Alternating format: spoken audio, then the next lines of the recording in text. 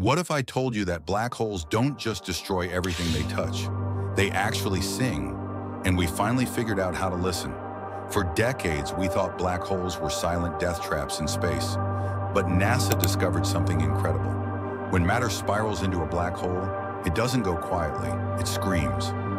As gas and dust get stretched and heated to millions of degrees, they create shock waves that ripple through space itself.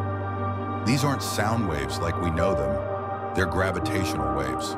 And when scientists convert them to audio, black holes sound like cosmic opera singers hitting the deepest notes in the universe.